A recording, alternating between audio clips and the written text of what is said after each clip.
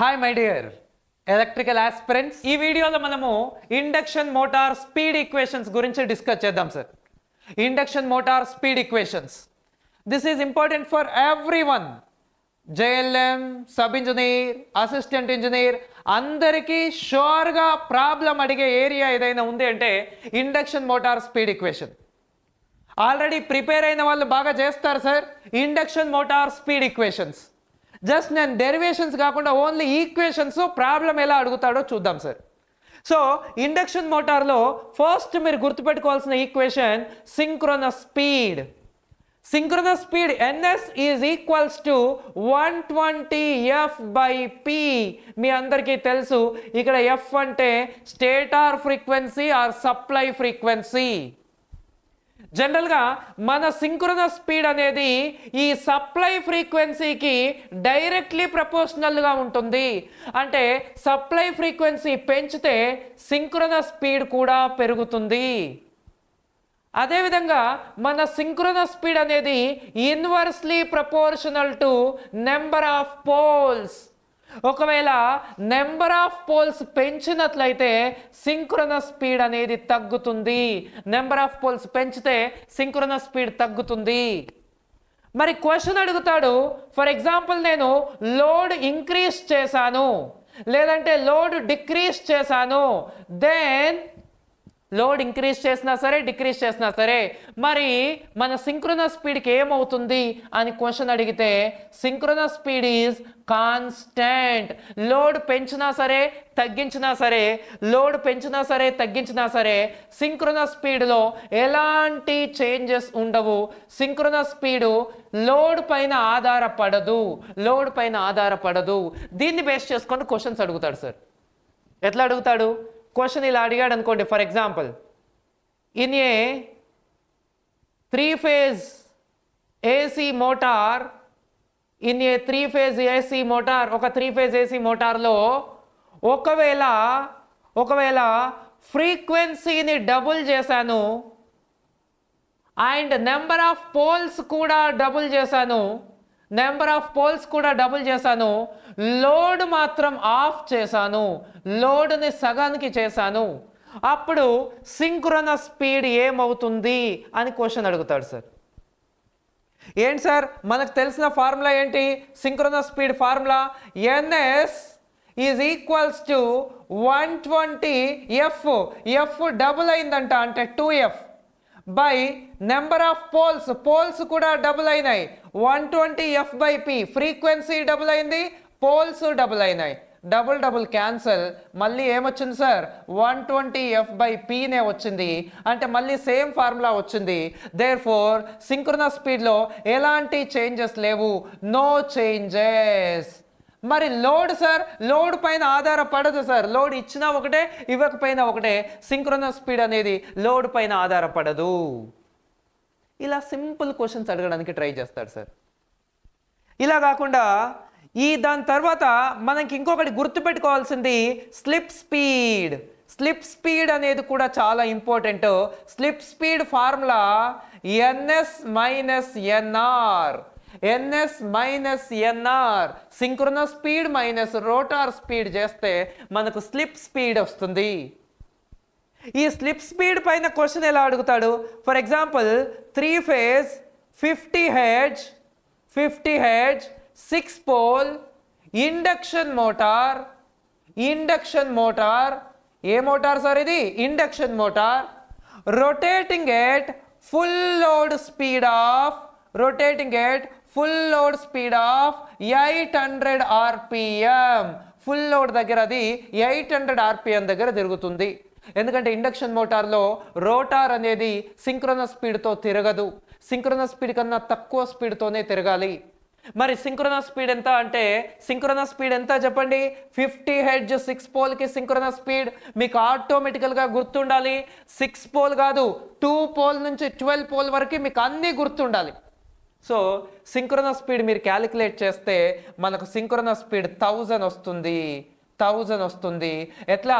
120 × 50/6, 120 × 50/6, 6 1s 6 20s. ఇగో 2 5ల 10, 10 పక్కన 2 సున్నాలు. ఇది సింక్రోనస్ స్పీడ్. ఇప్పుడు క్వశ్చన్లో స్లిప్ స్పీడ్ అని క్వశ్చన్ అడిగాడు కదా, మరి స్లిప్ స్పీడ్ ఎంత అవుతుంది సార్ అంటే slip speed is equal to synchronous speed minus rotor speed. Synchronous speed minus rotor speed అంటే స్లిప్ స్పీడ్ ఎంత సార్ అంటే 200 RPM. ఈ 200 RPM అనేది ఫుల్ లోడ్ దగ్గర ఉన్న స్లిప్ స్పీడ్. మరి క్వశ్చన్లో ఆఫ్ లోడ్ స్లిప్ స్పీడ్ ఎంత అన్నాడు అనుకోండి, ఆఫ్ లోడ్ స్లిప్ స్పీడ్ ఎంత చెప్తారా సార్? మీరు కామెంట్ చేస్తారా నాకు? ఆఫ్ లోడ్ స్లిప్ స్పీడ్ ఎంత? Comment please. Yes, of load slip speed is equals to half into full load slip speed. Full load slip స్పీడ్లో సగం ఉంటుంది. ఫుల్ లోడ్ స్లిప్ స్పీడ్లో సగం ఉంటుంది అంటే 100 RPM అనేది ఆఫ్ లోడ్ స్లిప్ స్పీడ్. అంటే అది యాక్చువల్గా 1000 దగ్గర తిరగాలి, కానీ ఫుల్ లోడ్లో అది స్లిప్ అవుతుంది. ఎంత స్లిప్ అవుతుంది? 200 స్లిప్ అవుతుంది. ఆ రోటార్ అనేది 200 స్లిప్ అవ్వడం వల్ల ఎక్కడ తిరుగుతుంది? 800 దగ్గర తిరుగుతుంది. ఫుల్ లోడ్ ఉన్నప్పుడు, నా పైన ఫుల్ లోడ్ ఉన్నప్పుడు నేను 800 స్పీడ్తో తిరుగుతున్నాను. అందులోంచి లోడ్ సగం దించేశాను, సగం లోడ్ తగ్గించాను, ఇప్పుడు సగం లోడే ఉంది. ఇప్పుడు నా లోడ్ అనేది సగం ఉంది కాబట్టి నా స్పీడ్ ఏమవుతుంది? ఫుల్ లోడ్లో ఉన్నంత స్పీడ్ ఉంటుందా, దానికన్నా ఎక్కువ ఉంటుందా, దానికన్నా తక్కువ ఉంటుందా? అంటే లోడ్ తగ్గింది కాబట్టి, బరువు తగ్గింది కాబట్టి స్పీడ్ పెరగాలి కదా. అప్పుడు రోటార్ స్పీడ్ పెరుగుతుంది. అయితే రోటార్ స్పీడ్ పెరుగుతుంది, ఓకే. ఎంత స్లిప్ అవుతుంది? ఫుల్ లోడ్ ఉన్నప్పుడు 200 RPM స్లిప్ అయింది కదా, మరి ఆఫ్ లోడ్ ఉన్నప్పుడు 100 RPM స్లిప్ అవుతుంది. అంటే ఆఫ్ లోడ్ దగ్గర రోటార్ స్పీడ్ ఎంత? ఆఫ్ లోడ్ దగ్గర రోటార్ స్పీడ్ ఎంత? యాక్చువల్గా 1000 ఉండాలి. అది యాక్చువల్గా 1000 ఉండాలి, కానీ ఆఫ్ లోడ్ దగ్గర ఎంత స్లిప్ అయింది? 100 RPM స్లిప్ అయింది. 100 RPM స్లిప్ అయింది. అప్పుడు రోటార్ స్పీడ్ ఎంత అవుతుంది? ఆఫ్ లోడ్ దగ్గర 900 అవుతుంది. ఫుల్ లోడ్ రోటార్ స్పీడ్ 800 అవుతే of load rotor speed 900 sir, 400 కాదు. ఎందుకు? ఫుల్ లోడ్లో ఉన్నప్పుడు 200 స్లిప్ అయింది. ఇప్పుడు లోడ్ తగ్గించినాను కాబట్టి స్పీడ్ పెరుగుతుంది, స్లిప్ తగ్గుతుంది. ఇంతకుముందు 200 RPM స్లిప్ అయ్యేది, ఇప్పుడు 100 RPM స్లిప్ అవుతుంది. 100 RPM స్లిప్ చేయండి 1000లోంచి 100 RPM తీసేస్తే అది 900 RPM దగ్గర తిరుగుతుంది. ఇది క్వశ్చన్ అన్నమాట. ఇది slip speed. Next slip speed తర్వాత మనం అడిగే question slip is equal to formula ఏంది సార్ అంటే slip speed by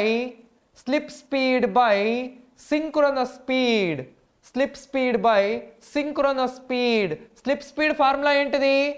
ns minus nr by synchronous speed formula ఏంటిది? ns. Slip speed by synchronous speed. For example ఇంతకుముందు question తీసుకుందాం. ఏ 3 phase 50 Hz 6 pole induction motor, full load rotor speed 800 RPM. 800 RPM దగ్గర తిరుగుతుంది sir అది full లోడ్లో. మరి full లోడ్లో ఎంత స్లిప్ అవుతుంది అని క్వశ్చన్ అడిగితే, ఫుల్ లోడ్లో ఎంత స్లిప్ అవుతుంది అని క్వశ్చన్ అడిగితే, ఫుల్ లోడ్లో slip speed first of all synchronous speed మీకు ఐడియా ఉండాలి. 50 Hz 6 పోల్కి 1000 RPM అనేది సింక్రోనస్ స్పీడ్. రోటార్ స్పీడ్ 800 ఇచ్చినాడు, 800 బై సింక్రోనస్ స్పీడ్. అప్పుడు ఏమవుతుందో చెప్పండి సార్? 200 బై సింక్రోనస్ స్పీడ్ అంటే 20/100 అంటే మీనింగ్ ఏంటి సార్?